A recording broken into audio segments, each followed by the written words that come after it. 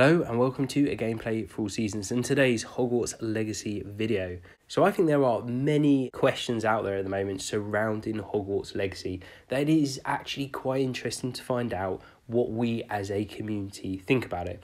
As such, in the last few days, I've been putting out various questions in my community tab and people have been coming back on those. So in this video, I want to go through these. They're all what I would describe as pertinent questions about Hogwarts Legacy. There's a different flavour to all the questions.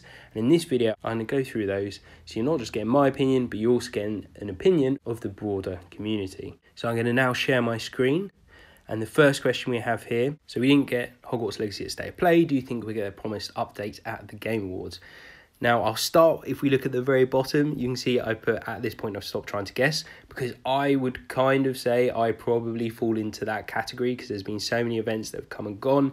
It's kind of, it gets disappointing if you expect something to happen and then it doesn't. So yeah, a very genuine category there. So of the people that have tried to have a guess then, you can quite clearly see on here that people are expecting that we should be getting something at the Game Awards, which is sensible. We know we've had Millier who suggested we should be getting something in either October, which has now come and gone, or the Game Awards. So Game Awards, she's a reputable leaker, should be a pretty safe bet.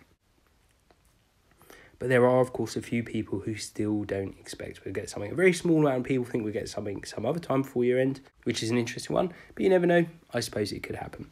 So if we come up to another one then, and this one is, what are you most looking forward to about Hogwarts Legacy? Now there is a strong leader here, which is people to explore the castle, which I'm not massively surprised at the top one here, because it is going to be really interesting to see the castle and actually just have that opportunity to go around it. However, for me personally, I actually would put myself in the second category here, so the 15%, so the people doing the student thing.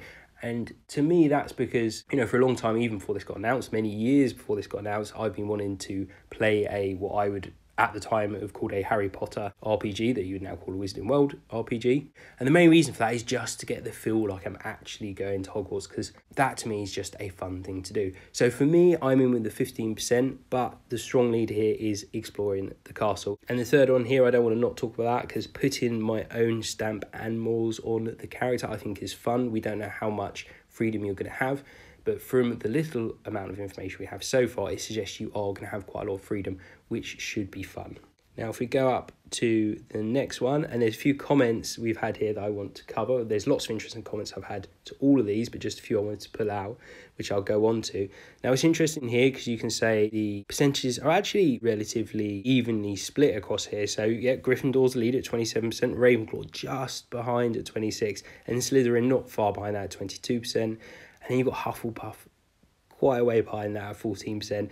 Not massively surprised. I think that's why in my question I say Hufflepuff seems to have a bit of a draw for me, because it almost seems like the underdog is almost the house where a lot less happens. But as I was saying, there's a few interesting comments for this. The first one I'd cover is from, I don't know if that's Wayne or Wine. If we open that up, really good point. I've said it on my other videos. They're interested to see if they're going to have certain perks delegated to certain houses, and that would help their decision, which is absolutely true. If there's quite different things, then that actually might change in my opinion, and I'm sure many others. And as I say in my reply, I think it would be good to have kickers to transfiguration, examples like that. And he goes on further, and I think this is a really good point as well. They would be good if you could have certain spells, customization options, animals, delegated house, and things like that. I think that would be a really fun thing to do, and you can see others think that is as well. So yeah, I really hope they do those things, because that will give real meaning to the choice of the house or where you're sorted into.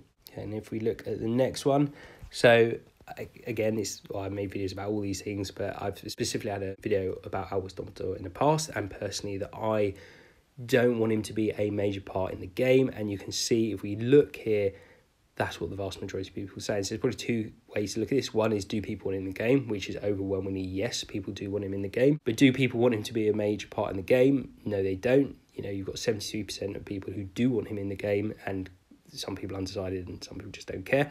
But there's only 15% of people say they don't want him in there at all. The vast majority of them would like him in there because it's a fun Easter egg to be there. However, if you see into the comments, and this is my view as well, You've got a few people here, again, loads of interesting comments, but there's a high IQ warrior, Ashley Cox, both effectively say the same thing, which is, he's the greatest wizard. There's no way you can be the focus of the story if Dumbledore's there, because we know it was an absolute blaze of glory. He was the best at everything, and maybe you don't want to be the best at everything when you're having your playthrough, but some people will, and it'll be a bit disappointing if Dumbledore's there taking all the glory. I don't see how he can do it unless he's in a lower year or something like that, which again is suggested at the top here by Janilda Miranda, which I think is a good idea. Okay, and the next one then is around Venus Nigellus Black, who is a person I am very much looking forward to seeing in the game. I'm expecting them to be in there.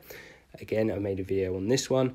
So I asked the question out there, who do you think he'll be? Now, the reason for that is because we know he was headmaster and he was a terrible headmaster. Sirius Black said that, or Sirius Black III, i.e. Harry Potter's godfather. But you can't get away from the fact that the potions master in the trailer looks very, very, very much like the description of Black that we see in the book. Not the film, because they changed it, but in the book. It does make you think maybe it is the potion master. He's wearing the right kind of robes, facially and hair colours and all those things fit the description that we get. The other interesting point is one person did actually say in the comments, which I kind of haven't thought about, Chris 93 Strat, I suggest it could be the Defence Against Dark Arts, which, why not? Perhaps it could be. At this stage, I guess we really don't know.